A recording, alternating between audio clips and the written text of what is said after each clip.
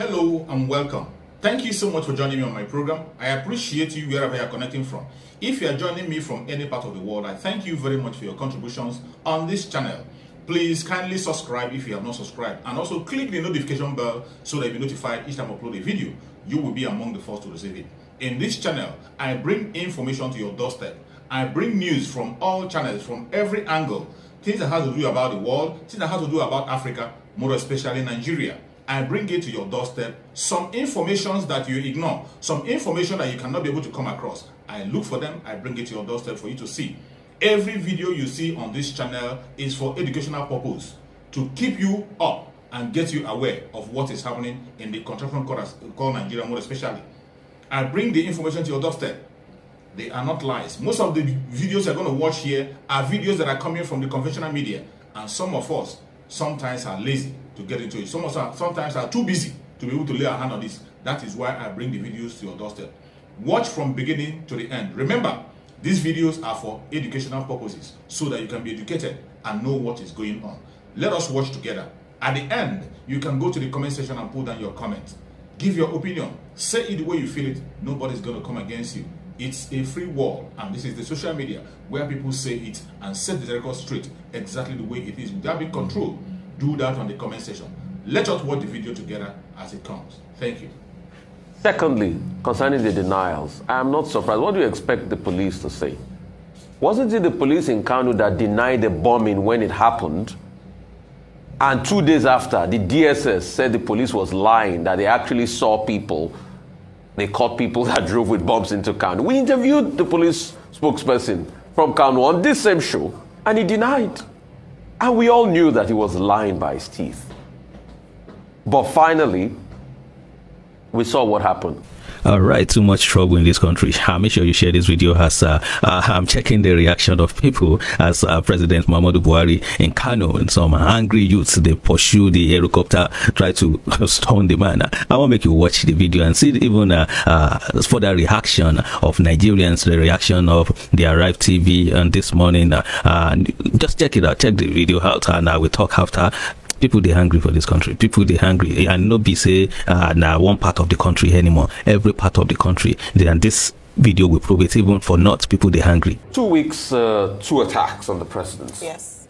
And while he was on official visit, by the way, the first was when he was on official visit to Katsina to launch some projects, state and federal projects. And this one that happened just on Monday was in Kano State, where he had gone to also launch state, federal, and some private projects.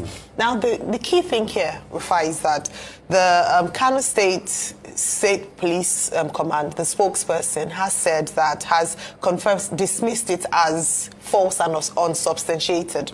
That's SP Abdullahi Haruna. He said that it didn't happen. That's the same narrative that was said in Katsina State, whereby they said, so the official statement from the police is that it didn't happen. The official statement from the APC, which is the ruling party, is that it's fake news. It's fabricated by their opponents, the PDP. The statement from the PDP states that it was done, it was put together, was arranged by the Tinubu-led Presidential Campaign Council. So this is what is going on in the nation at the moment, where we have news that some people are saying, no, it didn't happen. But we see video obviously there, and this is also circulating on social media. The first thing is that this is why some Nigerians do not trust official statements or officials of state, because you see, it's like the more you see, or how do they say, the more you look, the less you see. Because we're looking at something on there that's obviously an attack, and following investigations by some newspapers and some publications, including This Day, they realized that on interviewing the young people, they were saying that they were displeased by the state of the nation, and so this was an expression of their displeasure. This is condemnable on every level, whether they're confirming it or not confirming it. And we must pay attention to the state of security, whereby now even the president's convoy is being attacked by young people. On the other side, the agitations of these young people. But I'll allow, Doctor and yourself to just speak more on this. Doctor. Okay, any attack on, the president of Nigeria is a very serious matter, because that's an attempt but violate the integrity of the state. Because if you look at the Nigerian constitution, powers of the state are concentrated in its person. And that is why the security agencies go the long haul to make sure that the president is protected. So any form of attack on that office or person, is unacceptable and is to be condemned. However, what is instructive about this is that the president was supposed to visit Kano before now. The governor of the state appealed to the president not to come. Then later a delegation was sent to him because the governor and his people, as chief security officer of the state, must have assessed the security situation and must have been given a report about the sweltering, rousing anger among irate youths in the state. But then, when it was considered safe for the president to come, he was asked to embark on that one-day visit. But again, with that one-day visit, we were told that irate youths carrying sticks, carrying stones, not only attacked the advance convoy, but also tried to stone the helicopter of the president, which went straight from the airport to the palace of the emir of Kano. And then for the whole day, there were issues within the metropolis, young people expressing their anger. Why I say it's instructive is the fact that the president went to Bauchi.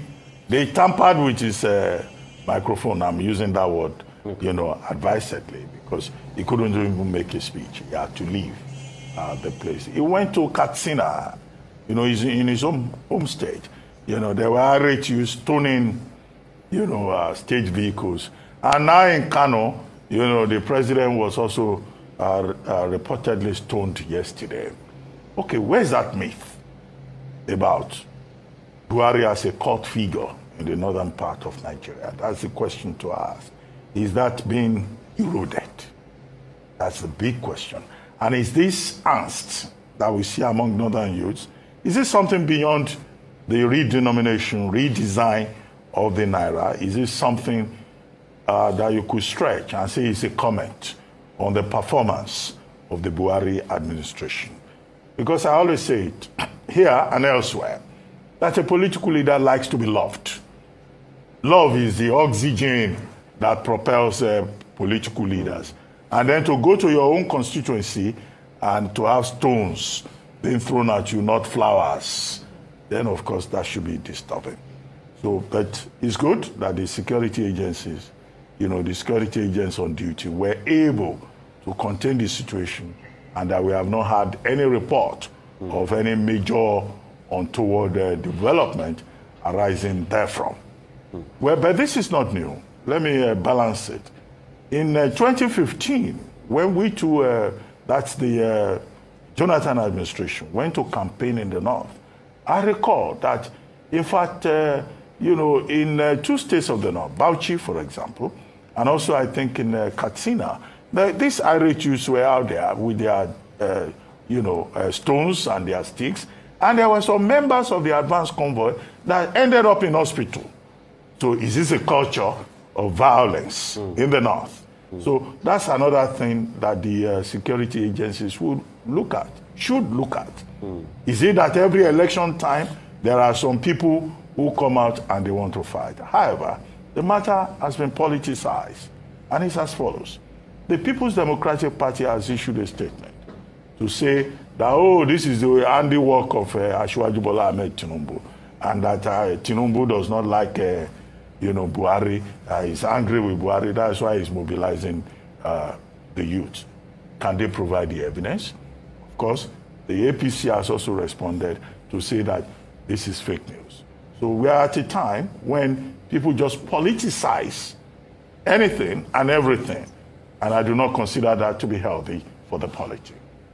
So I just hope I'm given the time to speak. At first, I'll speak for myself, and I'm sure everybody out there totally condemns any attack on the president. It is highly condemnable. He's our president till May 29. You have a grouse with him, you can protest legitimately, air your views. The economy is not working for all of us. But it must not degenerate to the extent of stoning people. People have also politicized that incident and say, oh, if that had happened in the South, you'll have seen a bigger reaction. We must not inflame this country. This country is for all of us. President Buhari is still our president till May 29, and those errant youth should be called to order. Secondly, concerning the denials, I am not surprised. What do you expect the police to say? Wasn't it the police in Kano that denied the bombing when it happened? And 2 days after, the DSS said the police was lying, that they actually saw people. They caught people that drove with bombs into Kano. We interviewed the police spokesperson from Kano on this same show, and he denied. And we all knew that he was lying by his teeth. But finally, we saw what happened. I can't speak further because of the want of time, but probably if I'm given a chance, I'll be able to enunciate my views further on this. And this year has sparked a lot of reaction on the social media. Has a lot of people were saying that imagine this thing for happen for eastern region of Nigeria, that it is just waiting happen where no shooting, no military man they attack anybody, for no be the same story. Say the law enforcement people therefore don't enter the community, they kill people. But because this thing happen for not, say now why it be like say nothing happen. Even when the politicians too, they still come on here, the police they come on here, they deny him, say this thing no happen at all, this thing no happen. And this shows how divided this country has been. That shows where we find ourselves today, because things have changed, and a lot of people don't believe in this system anymore. And you will see how serious this division has.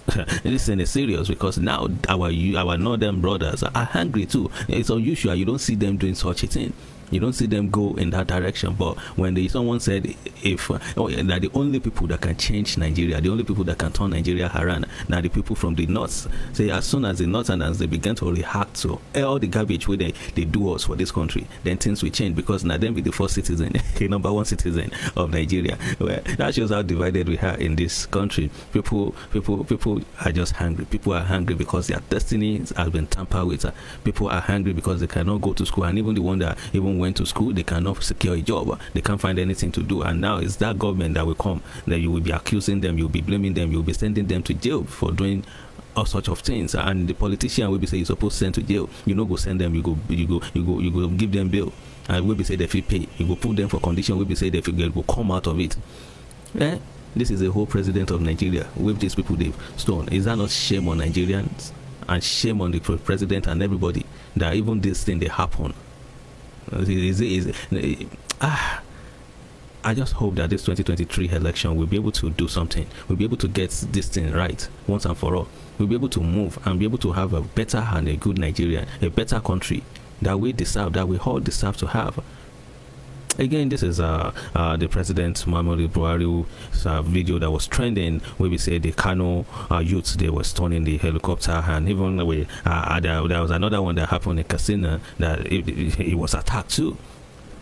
So that shows where the mind of the youth, most of the youths, if not all of us, most youths, where our heart is, because we are hungry. A lot of youths are hungry, and we are saying enough is enough. It's time to move forward. It's time to change the change. It's time to have something better for Nigeria, something better, far better than we have for ourselves.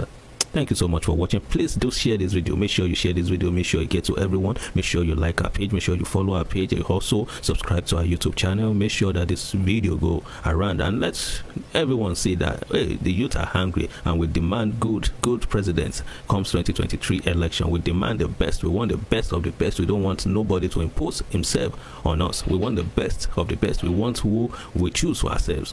Okay, thank you so much. Thank you for watching. God bless. Secondly, concerning the denials, I am not surprised. What do you expect the police to say? Wasn't it the police in Kano that denied the bombing when it happened? And 2 days after, the DSS said the police was lying, that they actually saw people. They caught people that drove with bombs into Kano. We interviewed the police spokesperson from Kano on this same show, and he denied. And we all knew that he was lying by his teeth. But finally, we saw what happened. All right, too much trouble in this country. Make sure you share this video as I'm checking the reaction of people as President Mohammadu Buhari in Kano and some angry youths, they pursue the helicopter, try to stone the man. I want to make you watch the video and see even further reaction of Nigerians, the reaction of the Arrive TV and this morning. Just check it out, check the video out, and I will talk after. People they hungry for this country. People they hungry, and not be say now one part of the country anymore. Every part of the country. And this video will prove it. Even for not people they hungry. 2 weeks, 2 attacks on the presidency. Yes. And while he was on official visit, by the way, the first was when he was on official visit to Katsina to launch some projects, state and federal projects. And this one that happened just on Monday was in Kano State, where he had gone to also launch state, federal, and some private projects. Now, the key thing here, Rufai, is that the Kano State Police Command, the spokesperson, has said that, has confirmed, dismissed it as false and unsubstantiated. That's SP Abdullahi Haruna. He said that it didn't happen. That's the same narrative that was said in Katsina State, whereby they said, so the official statement from the police is that it didn't happen. The official statement from the APC, which is the really... Thank you so much for watching. I hope you have been educated with this video. I hope you have learned something from the video you just watched. Please go to the comment section and put down your comments. Whatever you think about the video you have watched, or anything you have learned that you wanted to share together, go to the comment section and keep yourself busy. It's a free place where people share their opinion. And please, if you have not subscribed to this channel, kindly subscribe to the channel. Click the notification bell so that you'll be notified each time a video comes out. And also, share the video to your family and friends. Share it to all platforms so that people can get aware of what is happening in the world, mainly in the contraption called Nigeria. We have to keep people on their toe, keep people informed on what is going on. That is exactly what we are doing. Every video you are watching in this channel is for the purpose of education and nothing more. Thank you so much for watching, and remember, bye-bye. See you again.